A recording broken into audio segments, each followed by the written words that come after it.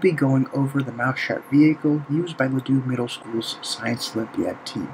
For some context, this vehicle got first place at regionals, first place at state, and fourth place overall at the Nationals Tournament. And the three recorded distances at the National Tournament were 1.51 and 0.5 respectively. The vehicle fit just under the maximum size requirements and utilized an oscillation braking mechanism.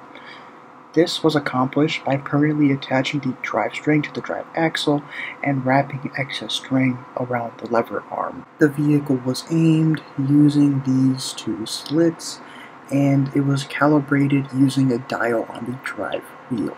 To demonstrate, let's take a look at a sample run of the vehicle.